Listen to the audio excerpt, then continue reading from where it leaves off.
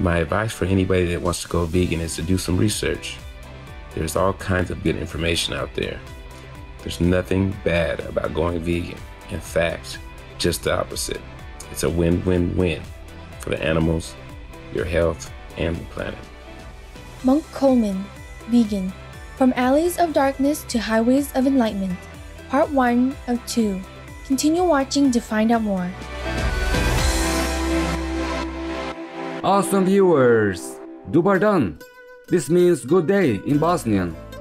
I am Elvidin. The joyful people of Bosnia and Herzegovina wish you to always be loved and surrounded by divine light.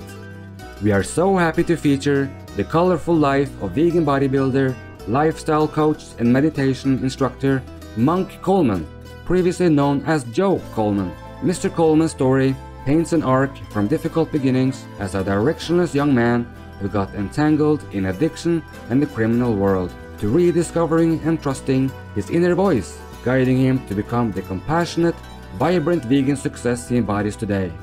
Let us begin by finding out how Joe turned into Monk.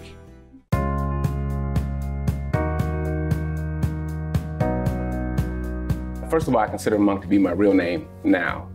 So when I talk to people from my past that call me by my birth name, I have to tell them that's not my name anymore. But some years ago, I was hanging out with a friend and she asked me, what do I do? And I was like, what do you mean, what do I do? She said, you meditate, you are a vegan, you don't smoke, you don't drink, what do you do? And she said, you're like a monk or something, an urban monk. And so we laughed about it. And after I left, I thought that was amazing because she never knew my previous life. So it just showed how far I've come in my life and how much I have transformed my life. I thought, well, let me just take on this new name, reinvent myself, because I no longer resonate with that old name anyways. Before fully adopting his new name, Monk underwent some profound changes in his consumption habits. Over time and through meditation, he discarded all unhealthy practices, including eating meat or any other animal products. How and when did he get to that point? There was no motivation for me to stop eating meat. I had no desire to stop eating meat. It didn't even cross my mind. But a few years before I stopped eating meat, I was killing myself with my lifestyle. And I didn't know what to do. And then I started having physical symptoms that I was killing myself. And I had to do something. And I don't know why the universe told me to look up meditation, but I did. And when I did and I started sitting down, things started to change in my life. 3 years into that, I was sitting down at a restaurant in Oakland and I was looking at the menu and everything was meat-based. And all that was on there that looked appealing was a vegetarian omelet. Usually I would have bacon or something else with the eggs, but today I wasn't feeling it. This is how the universe works. After I ordered my food, my friend said, are you a vegetarian? And at that moment, it was just like, yes. I don't even know why I said it. I had no clue. Yes, I'm a vegetarian. And I felt it. It wasn't just me saying yes. I don't even know why I said yes. Something that came through me said yes. As soon as I left that breakfast, I started looking at vegetarian bodybuilding because I was already in the gym and I was already training and stuff like that.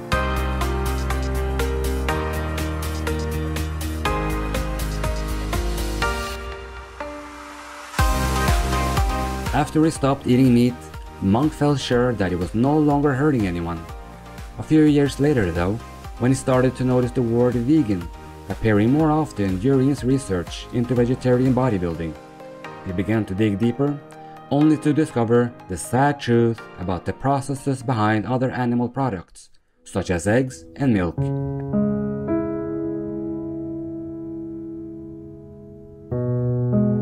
I stopped eating meat and that was over 7 years ago.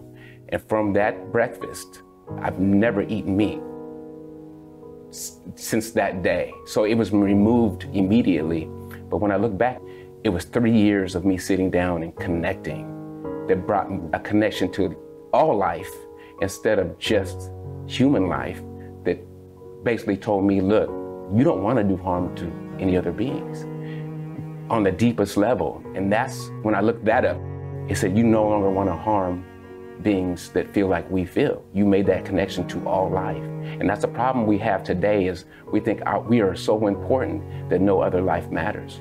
And even go as far as different races and different cultures. We put ourselves in these boxes. Every sentient being has the ability to suffer.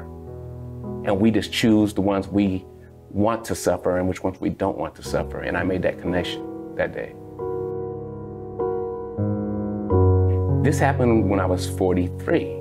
So 43 years of conditioning had to be reversed, right? I got the first part about the meat. Now I'm looking at the eggs process and the milk process. Who knew that a cow had to be pregnant to have milk? They don't tell us that, right? It's obvious, but we just don't see it. So there has to be a baby involved. And I seen a video on that.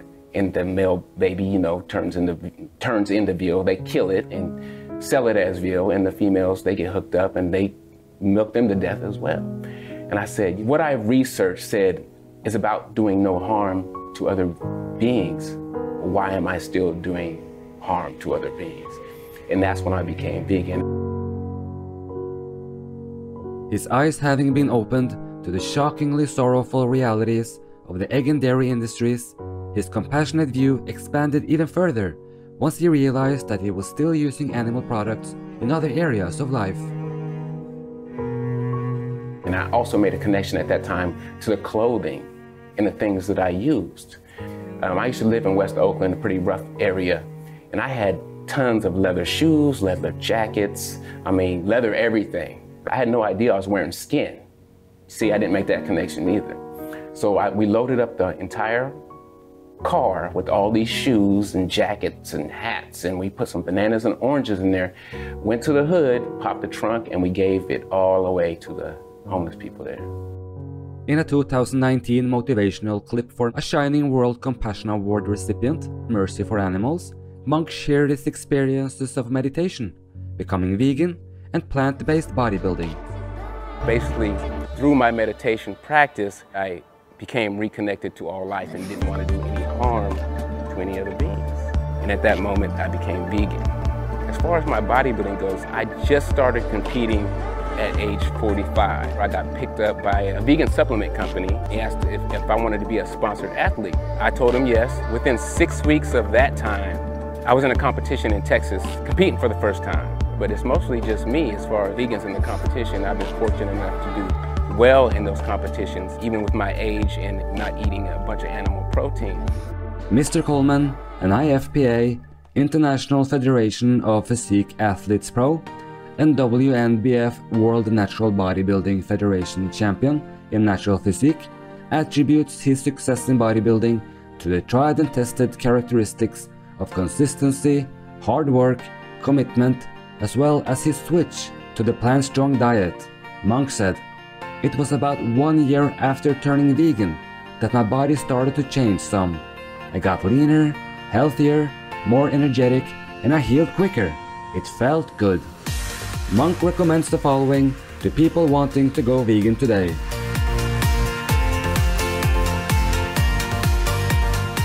My advice for anybody that wants to go vegan is to do some research.